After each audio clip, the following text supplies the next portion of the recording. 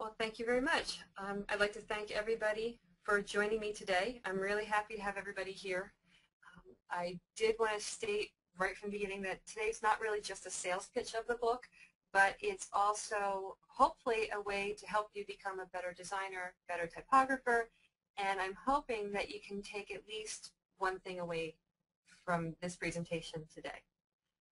So let's start. So let's start with some fun stuff. First off, you have the opportunity to win free books, and that is at the end of this presentation today, just like Laura mentioned, as well as I have a Twitter contest and a Facebook contest happening right now as we speak that will be ending at midnight tonight to also win a copy from Twitter and a copy from Facebook of your very own. So if you have an opportunity, you can go to my WordPress site down there at the bottom, denisebosler.wordpress.com, to see more details of the contest. I hope you enter because I would love to send out some books. Okay, so some more things to know. Where you can find me on the web. I'm available all over the place. I like to be available for my students, but I like to be available for other designers as well. The book has its own site. It's called masteringtype.com. Here is supportive materials for the book. There's an excerpt of the book on there, as well as fun little bonus materials. There's one thing up now, and there's more coming soon. There's also some more information about me and about the book itself. So you can find that there. Bosler.com is my professional website. You can also, again, find me on Twitter, Facebook, and WordPress. This is me down here at the bottom, just in case you were wondering. There are still more things to know. So you know who I am before I get into the book. A few professional fun facts about me so that you know why I'm qualified to be talking about what I'm talking about today. I am a graphic designer and illustrator for the past 17 years. It's hard for me to admit that because I don't feel that old, but as a graphic designer, I specialize in brand identity and packaging. And as an illustrator, I specialize in licensing illustration for the gift and stationery industry. I have produced a lot of award-winning logo and packaging designs featuring hand-rendered and custom typography. Typography has always been a top priority for me in my design work. I'm an associate professor of communication design at Kutztown University. I've been here. This coming semester will be my 9th year. I teach graphic design and illustration to sophomore through senior level courses. And then last, I'm absolutely obsessed with proper kerning, bordering on psycho-fanatical obsessed with proper kerning. It drives me absolutely crazy when I see poor kerning. So my students know this, my friends know this, they like to point it out to me just to drive me insane. And yes, there is more.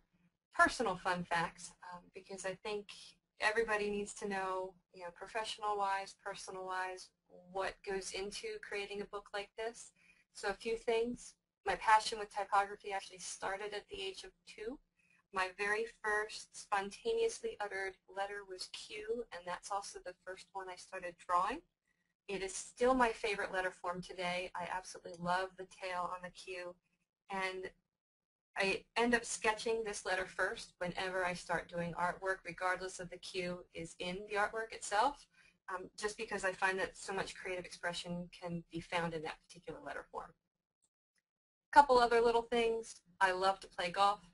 I run half marathons. I read as many mystery novels as humanly possible, and I'm also a mom to my daughter, Carrie. And yes, there's even more. The last thing is you have another opportunity to join me, and that is for my How Design University class called Mastering Type, or Mastering Typography. It's a 4-week online typography course in which you're going to learn about the organization, relationships, composition, message, experimentation, and expressive typography to solve complex visual problems.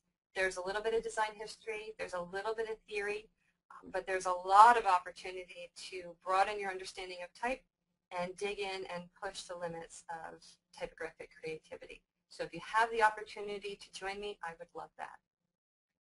So that's all there is about that. Let's get into the book. Why write another typography book? This is something that several people have asked me, and as one friend, non-designer friend put it, why the heck does anybody need a whole book about fonts? And I had to laugh about that.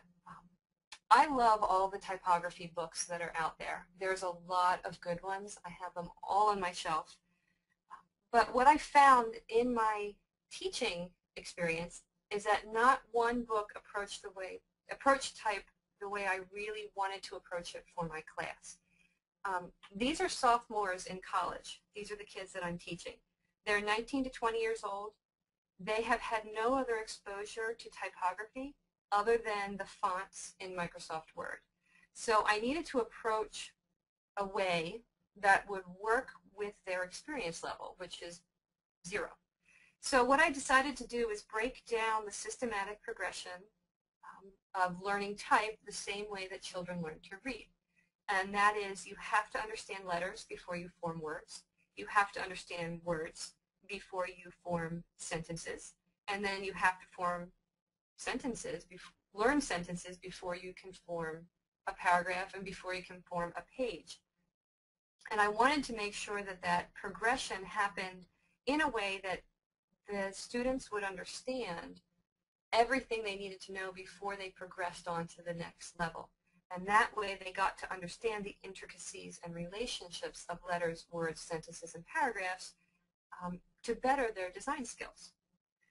And so what I ended up doing was starting to write my own materials for the class. And they ended up loosely resembling chapters in a book. Not intentionally, they just kind of happened that way. And my students began encouraging me to write a textbook. One even wrote in one of those professor rating sites that my textbook was amazing. And that really made me laugh, but it also really made me think. One, it wasn't even a textbook, so that's kind of why I started to laugh. But it made me think that, you know what, this actually could be a really great idea. So I started querying publishers and how is one that found interest in it. And it progressed much more than where I really started and became more of a design resource, a typographic and design resource instead of just a textbook. And it's become something that everybody can use and find really useful. So that's why I wrote it. So who is the book actually for then? So I mentioned it is for professors, but it's for something else. It's for the rookie designer. So if you're a type rookie, this is a really great book for you because it will engage you in understanding how typography looks, feels, and reads. It contains the basics, and it contains everything that you need to know to take letters and eventually turn them into pages. It's also, though, for the guru. For those of you that are out there that are design professionals that are seasoned, who know type and who understand type really well, it is absolutely a great reference for you because it is filled with the basic information, but at the same time, it also has practical and inspirational reference for you as well. And it's also chock full of phenomenal design examples.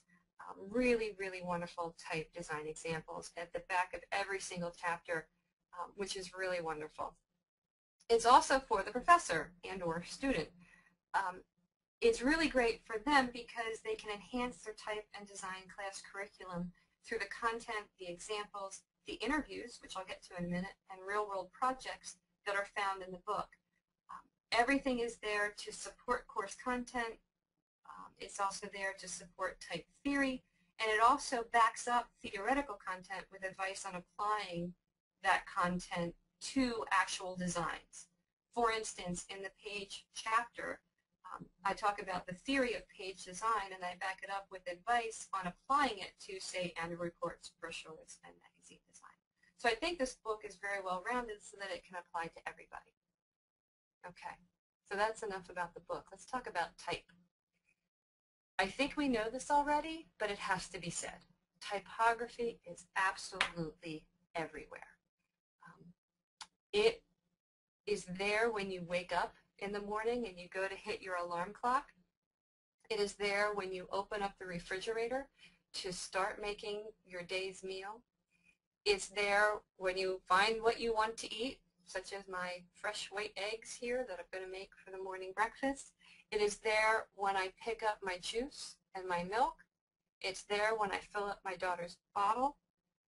It's there when I get my dose of caffeine for the day so I can keep going. And then it doesn't stop. It continues on, grabbing my keys, grabbing my phone, because of course we all check our phone first thing, getting into the car, driving down the road. It's all there. Some professional, some not, but we are bombarded by it absolutely everywhere. The more we go about our day, the more items we see that have typography on it. And whether we realize it or not, we are actually exposed to hundreds and thousands, and it's more in the thousands, of type-based communication every single day. And therefore, it's really, really important for us as designers to make sure that the typography that we're exposed to, especially if we have control over it, is done the best possible way. Okay?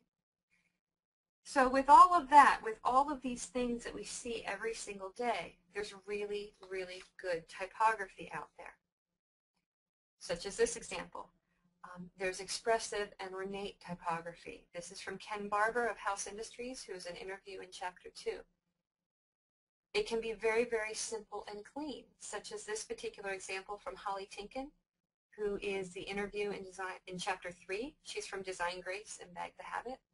This beautiful, clean illustration as well as typography. Jessica Hish, traditional book cover. Jessica has done amazing typography work. She's an interview in Chapter 4. Or you find really cool typography in a very non-traditional form, such as this non-traditional Manhattan subway line map from Chapter 5 interviewee Amanda Geisinger. You have vintage-inspired typography, such as this particular book cover by Stephen Brower, who's our interview in Chapter 6. And this gorgeous web-based typography, especially ones that incorporate new web technologies, such as this one from Jason Santamaria, who's an interview in Chapter 7. We also have work that can start as a gorgeous sketch and work its way to beautiful and delicate letter forms. We have the finalized version of illustrative numbers, and we have hand-rendered things that are absolutely gorgeous. We have more hand rendering that is a little bit more primitive almost, that can really influence and inspire. We have the familiar typography that's been reinvented. We have inspirational typography that will help you get them to go to school, to want to learn, to believe. We have typography that's just plain fun, that is really beautiful. And then we have typography that's integrated into space. This is all great typography. Unfortunately, we also have poorly executed typography. This is just bad. Really good example of just bad. Using dumb quotes instead of smart quotes. Terrible rivers. Terrible kerning. Horrible kerning. Atrocious kerning. Kerning that's way too tight, so it goes the other way. Really poor font choice, even on a major brand. Really poor font choices, I say plural, both in the same space or within one logo space. I don't even know what to say about this one. TV is not immune to poor typography either. This is an awesome logo, and it has such terrible letter spacing. And even my favorite show's logo is terribly kerned. And it's so, so incredibly important to notice both the good typography and the bad typography so that we know how to make a proper decision. So ultimately, what it comes down to is it all starts with letters. We ultimately rely on the same 26 letters over and over and over again. Yes, we have punctuation and other glyphs and numbers, but it's ultimately those 26 letters because these letter forms definitely rule our lives. these letter forms form the words that form the paragraphs and sentences and pages. So let's start with letters. Each character is unique. They have their own sound, their own shape, their own characteristics, their own form, such as these. Understanding these individual characters is really necessary to learning how to use typography. Why? Because each and every letter in the alphabet needs to live and breathe on the page on its own. It has to call to the viewer, it has to connote meaning, and it has to be understood in its own individual way, whether it's the historic family that it comes from so that it can influence a design, or its individual parts, so that you can properly pick out the right letter form for the right logo for the right message. Letters then form your words. So just like letters, people also form relationships. And these relationships are very, very important to people. People communicate using words, and therefore it goes back to the letters again. The letters form words. We all have this relationship that needs to work well and make sense together. Forming words gives letters a sense of purpose. So we use the words to communicate a lot of different things: emotions, actions, people, places, things, descriptions. Words are essential to our everyday experience. They convey needs and desires. Different people, though, interpret words in different ways. So it's the designer's job to communicate a client's words so that they're interpreted correctly. So in some cases, words act as a support to the design, while other times words themselves are the whole design. As far as sentences go, letters form words, and then words come together to form sentences. And these are the primary means of communication in the modern world. Their thoughts, their ideas, their messages, they are all forms of communication. And it's our job as a designer and typographer to make sure those messages come through loud and clear. As with letters and words, the right relationship, of course, is really, really important within the elements in a sentence. And it's essential to understand how to put these sentences together to ensure really good communication, because ultimately that's what we need to do. We need to convince, we need to inform, we need to declare, question, exclaim, tell. And the sentence can be simple or complex, but in all cases the typography has to reflect what's being said. Sentences then come together to form paragraphs. They explain, they tell stories, they influence, and they convince. A sentence might hook a viewer into a design, but it's the paragraph that keeps them there. So this is a really heavy load to bear for this particular type of typography, being paragraphs. Few designs out there in the market don't rely on paragraphs. If you look at food packaging, a car brochure, a play poster, a credit card offer, even a fire extinguisher label. All of these examples require very, very different approaches to designing paragraphs. However, at the same time, the theory behind creating these paragraphs is exactly the same. Then you have your page. The headline is written, the imagery is selected, the body copy is set to Garamond, the headline is set to Trade Gothic. The color palette might be lime green, orange, and brown. The size is an 18 by 24 inch poster. You have all of your decisions, and now it's time to put them together. Think of the page as a container, really, that holds all of the information. And how you put everything in this container is going to be up to you to make sure that whatever you do with it communicates really effectively. It can be really neat and orderly.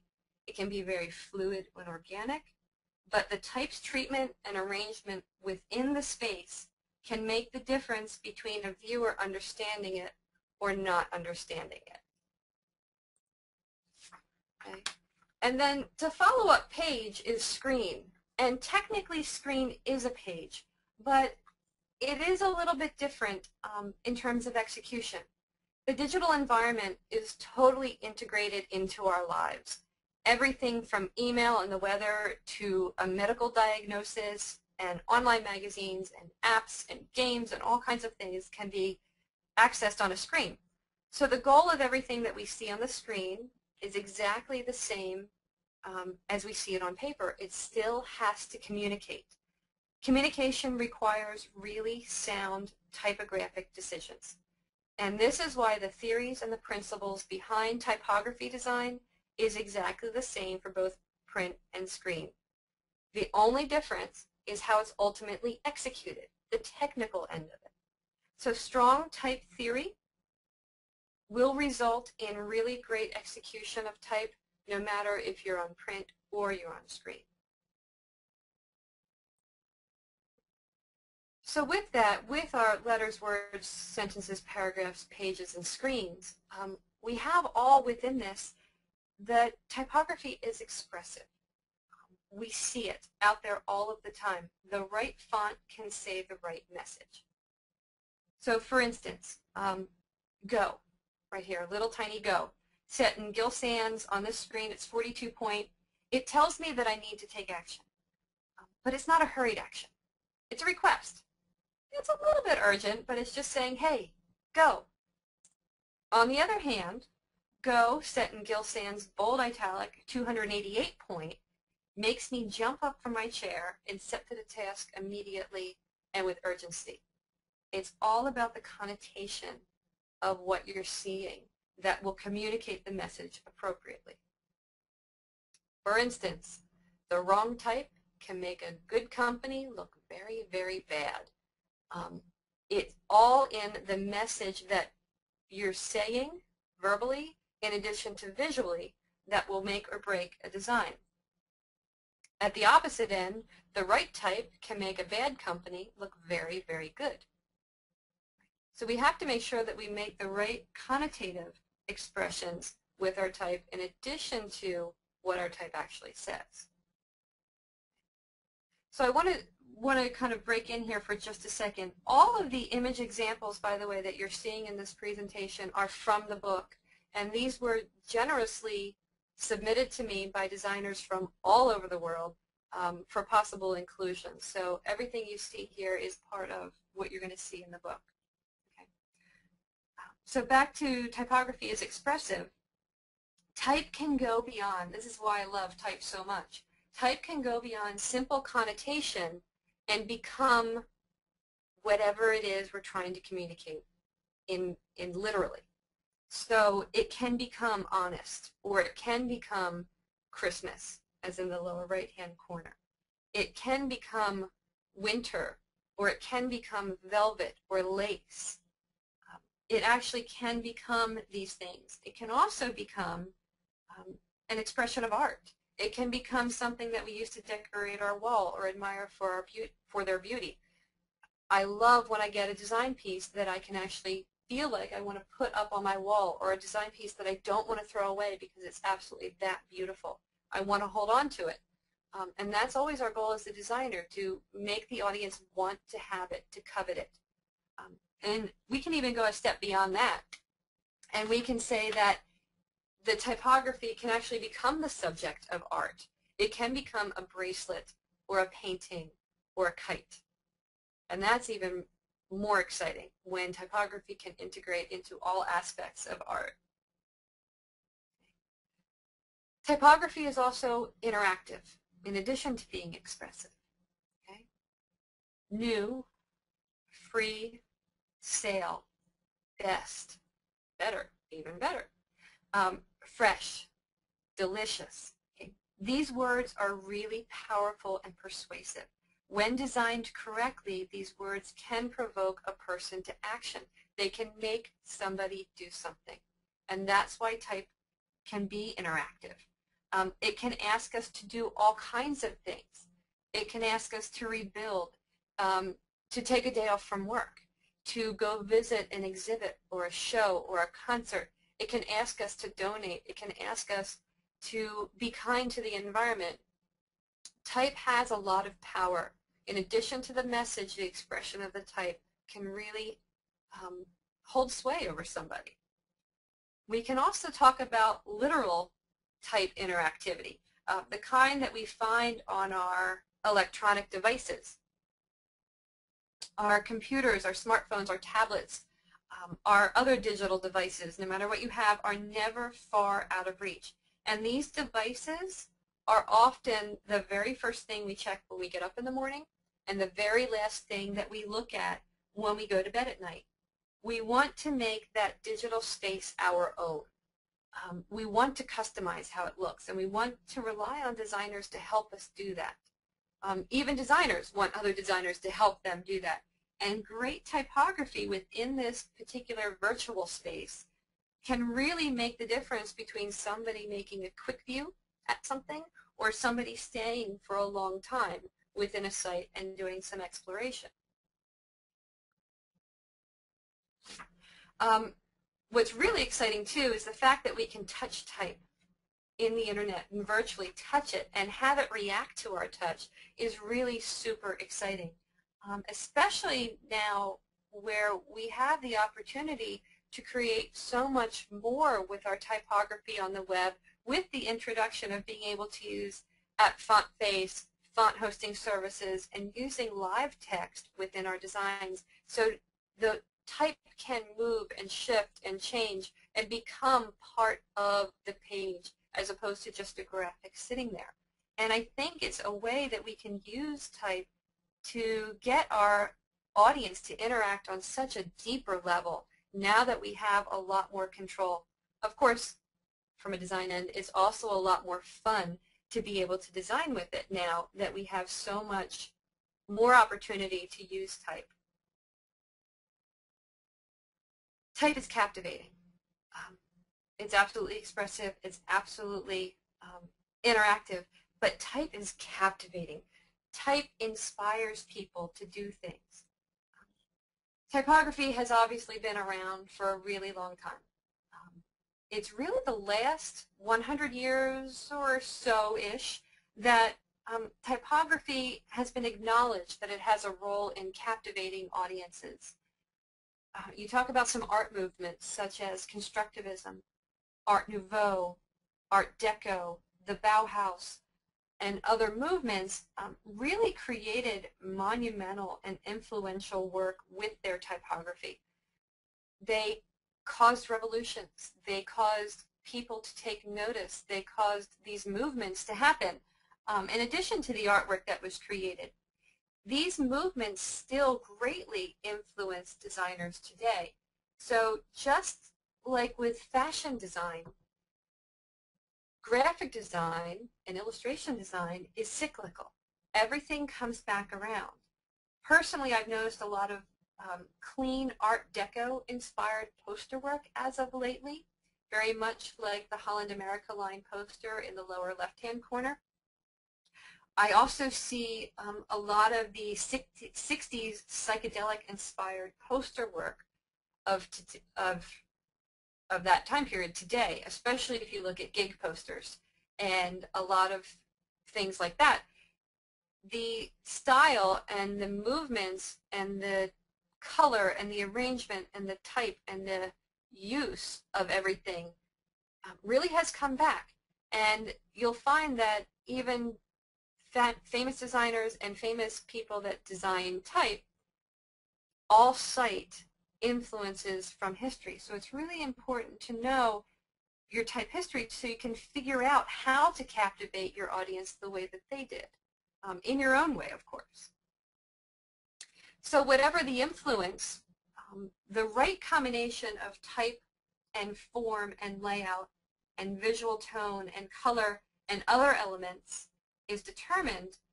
Once you have all of that together, the possibilities are really endless for creating captivating and influential design, whether it's an invitation or it's packaging or it's a book cover or it's a playful ampersand. It's all of the combinations of things that come together to make somebody take notice. And that's very, very, very important because you can learn a lot about typography and you can learn a lot about letters and you can learn a lot about words, But if you don't know how to put everything together on the page or put everything together in a way that is going to be presented, you're going to have difficulty captivating your audience. So while typography in and of itself is a specialty area, you have to understand all the other areas around it in order to use it effectively. So it has to become something that's going to intrigue you or enchant you or influence you or make you covet a product or make you want to keep it on your desk and out of the trash can. And these are all the elements that you need to take note of to influence your own next typographic design project. Look at everything around you. What inspires you? Is it sans serif type? Is it serif type? Is it a particular combination of colors such as cyan and hot pink? Is it an illustration style? Is it a photographic style? All of these things we need to take note of and keep in the back of our mind as our little design notebook, and remember what captivates us so that we can therefore in turn help to captivate somebody else. Speaking of captivating, sometimes so strong is the influence of typography that it captivates the audience in a not so positive way. The public can react negatively and vehemently when type is used in a way that they find distasteful.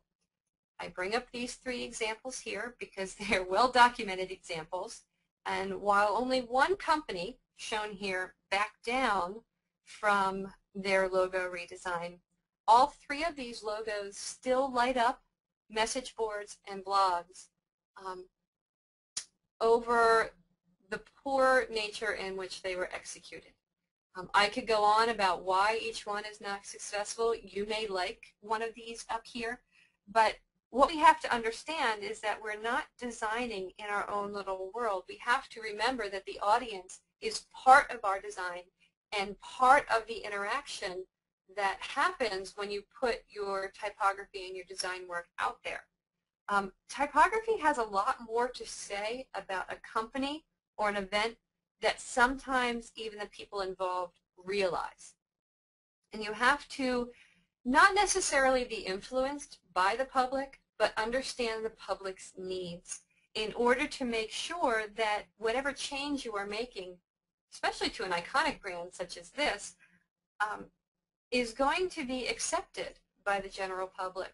Because what you don't want is negative sway on your brand or your design or your idea.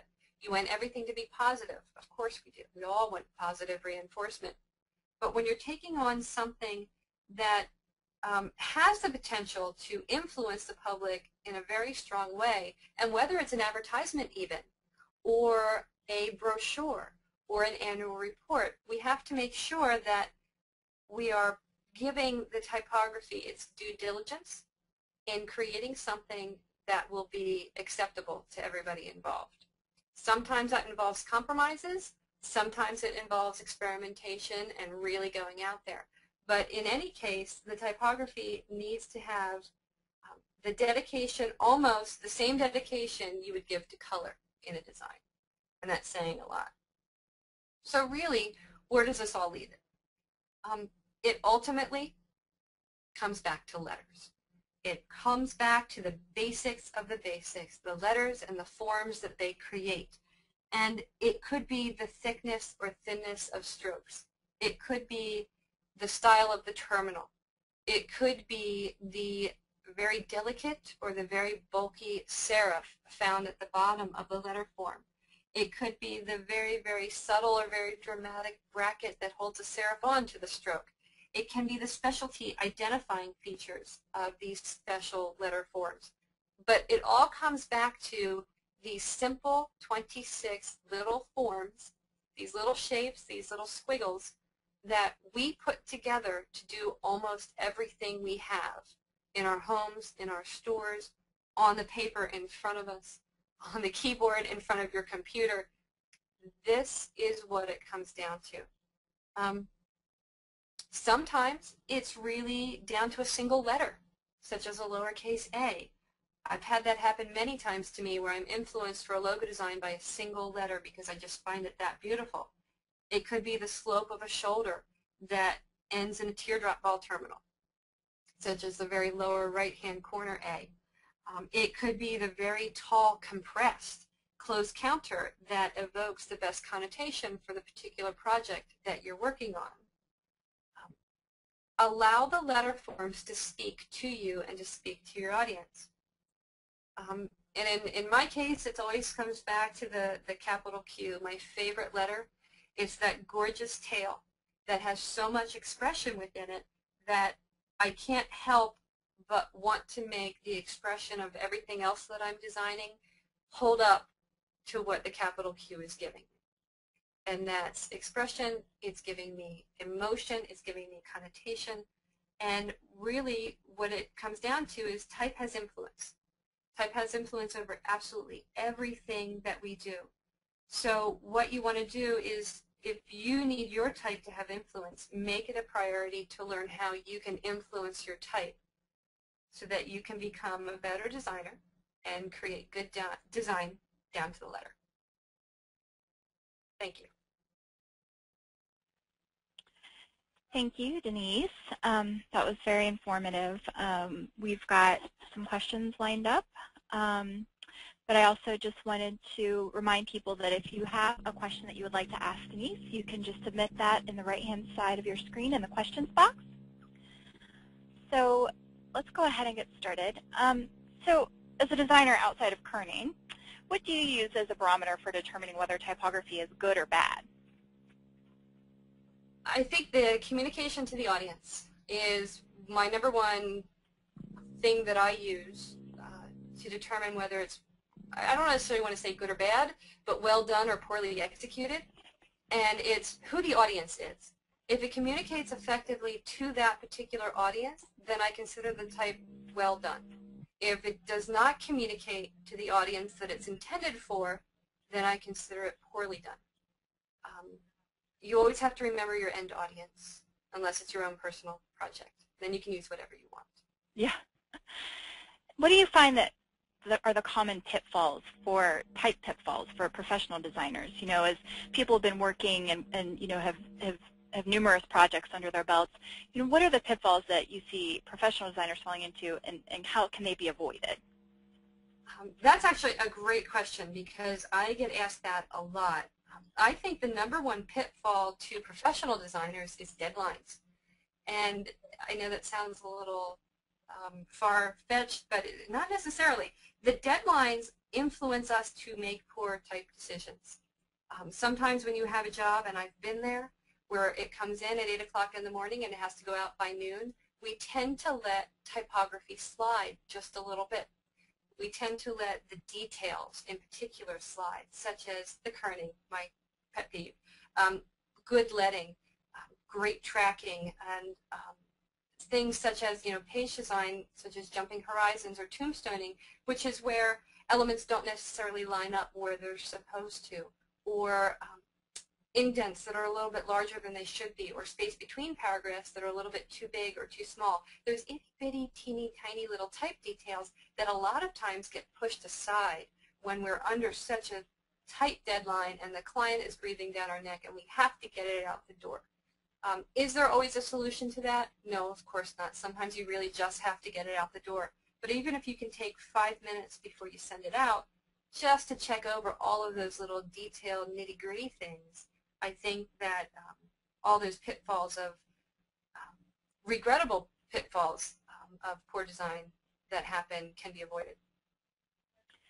And then what tools can you use to help make the connotations that you mentioned when you're trying to capture that right expression? You know, do you employ anything specific to help kind of make those kind of relationships, kind of reveal those relationships?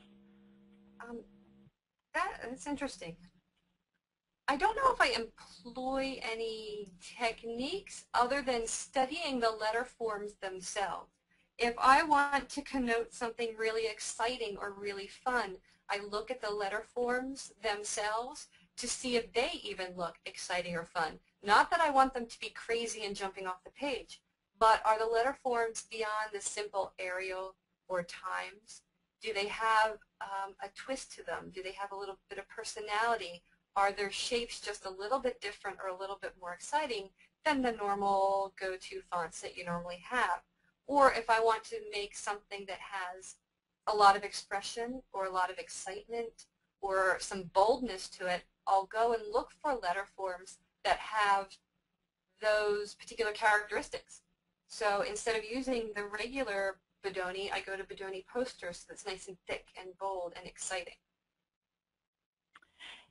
One of our listeners was thinking about kind of fonts that become overused, and I think a lot of time when people are making choices, they want something somewhat unique, but trends happen and things do start appearing more and more.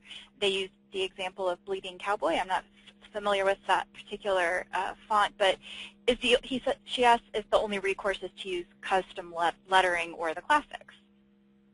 No. No, I don't think it is. I agree that there are definitely lettering trends out there. There are ones that you want to avoid. I see Neuter Face everywhere. I think I pronounced that right. I see that everywhere right now. For a while there, it was copper plate. There are so many incredible typefaces out there that I don't necessarily think that we have to say it's all or nothing. I think the trick is to make a list of all the really awesome type houses out there, everybody that distributes fonts, both free and pay, that and I am not actually familiar with Bleeding Cowboy either, but what we need to look for are ones that have that same expression but look different, that still project the same feeling that it has, but are different or new. It could be going back to the classics. It could be going way back to the really old fonts. But it's also all about exploring. And I think becoming familiar with what is out there is really, really important. Even if it means on a weekend scrolling through Veer for 4 hours just to see what's out there. So that you don't necessarily have to rely on hand lettering type if you're not that comfortable doing it. You mentioned kind of the throwbacks and some of the more nostalgic treatments that have come back into fashion and that do. Do you find that when that happens that they're kind of freshened up, or are people really remaining kind of true to that original kind of design? A lot of times when we see kind of the old come back into the contemporary culture, it's made new in some way. I find that a lot of the things that have influence of, say, the past movements, the past art movements, are really fresh, which is really great to see. You can see the influence because of the way, perhaps, that they use type or color or arrangement, but the subject matter, I think, dictates a lot of the freshness in it, which is very exciting to see. So I find, as a whole, that the art movements are really just an influence, and that people have really, truly made it their own. Absolutely. One listener actually asked what font you used in your presentation. Oh, it's called Museo Slab. I got it from Font Squirrel. Great. And then what is your rule with kerning? Since you kind of are very particular about it, how do you approach kerning and making sure that it's just right? I approach kerning, one, it has to be the job. So I kind of determine right away whether it's loose kerning, medium kerning, or tight kerning, depending on what the particular job is. The bigger the letters, the tighter the kerning. The smaller the letters, the looser the kerning can be, because you need to really have good legibility throughout and good readability. My rule is, well, here's how I go about it. My rule is everything has to match one set of letters within whatever it is I'm kerning. So for instance, you see Mastering Type Q&A. I would love to have kerned this better. Unfortunately, some presentation software doesn't allow that, and it's really driving me crazy looking at this right now, especially between the ampersand and the A. But what I do is I tend to pick out the two letters that I think look really great and really comfortable and that I think are perfect. And then I go to the left of that and to the right of that. And I move my letter forms back and forth until I find that the entire word represents the kerning that I liked between those two letters. So for instance, in mastering, say it's the E and the R, I really like that. I'll go back and forth to either side of those letters, making sure that everything else is the same. And then I take that and I apply it to the word type, and then I'll apply it to the word Q&A, so that the whole thing has a very equal feel throughout all of its kerning. Is there a hard and fast rule about how far apart the kerning should be? Absolutely not, because the design dictates what it should look like. But I really strive to have everything totally even on the entire page. One of the poor examples that you kind of cited earlier, one of our listeners said it was kind of an ebook, and it was used to demonstrate rivers. And she asked kind of how as designers do we address the sacrifice that we sometimes have to make in design, due to the limitations caused by technology. Well, I think that's actually a very good word, sacrifice. We do make sacrifices a lot. And I think the one that I did show, because it was driving me crazy when I saw it, is that we need to work better as a designer with whoever's developing the technology to not have to sacrifice anymore, to not have to succumb to horrible rivers and justified text. And that is not necessarily something that we all can do like today, right now, and have influence over that.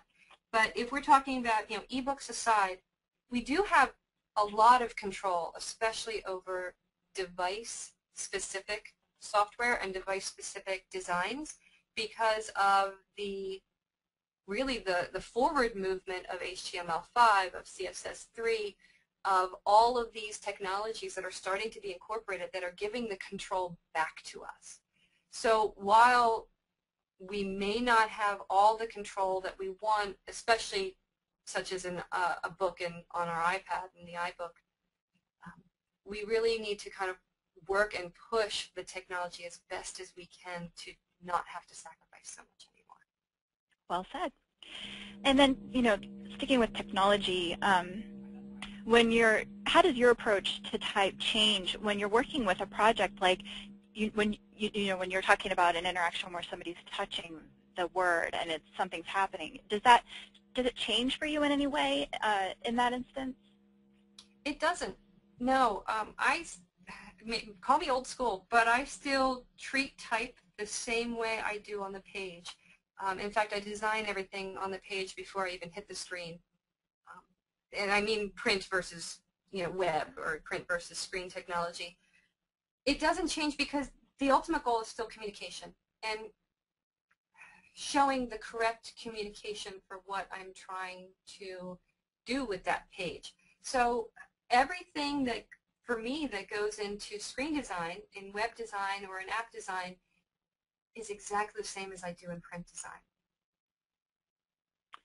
It's all the same theory. We had a lot of kind of questions about kind of type resources. Obviously there are plenty of fonts and packages available for purchase, but there's also a lot of, free resources out there.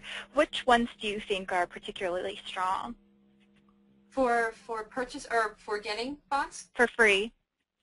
Google Web Fonts is a great one. Google has really pushed the web font front a lot, and in fact I just wrote an article that hopefully you'll be seeing soon on the How blog about free fonts.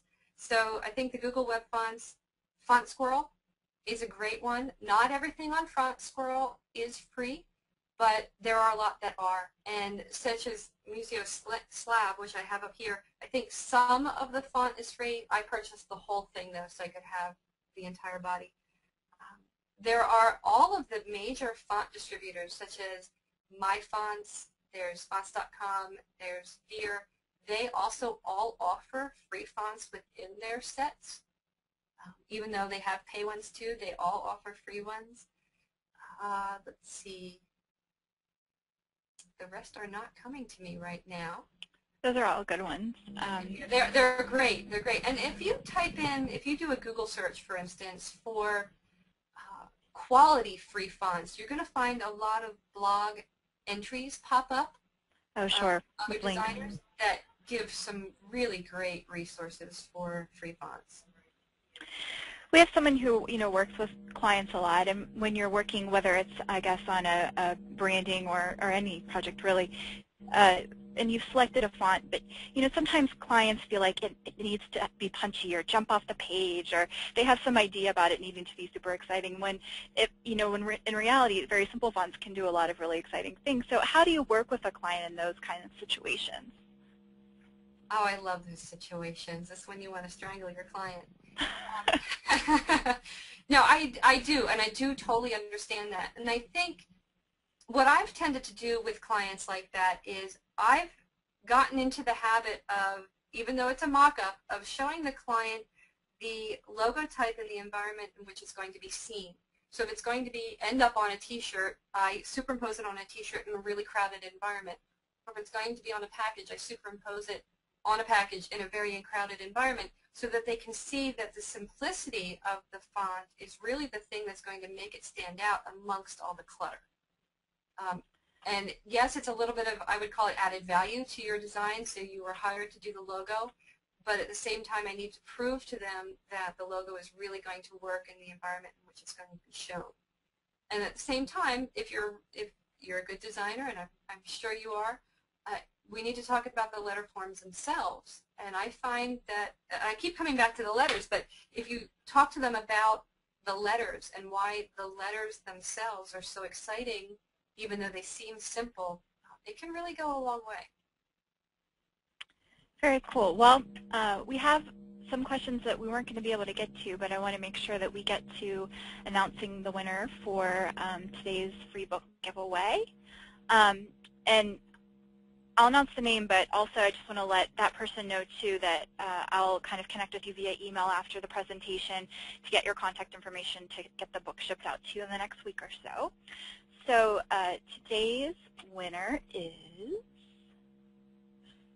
Maria Giuliani. So I will connect with you via email and get your address so that I can get you the book in the mail. And then also, if you didn't win, you can get 20% off the book in My Design Shop, which is mydesignshop.com, when you use the code MTYPE and the number 20. So that's MTYPE20. And that code and a link to mydesignshop.com will also be included in the email that you receive thanking you for attending today's virtual book signing.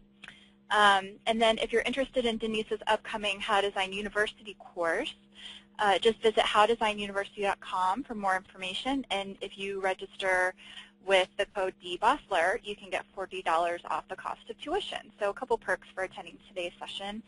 And then on the site, just as an FYI, you'll see the courses available starting July 30th.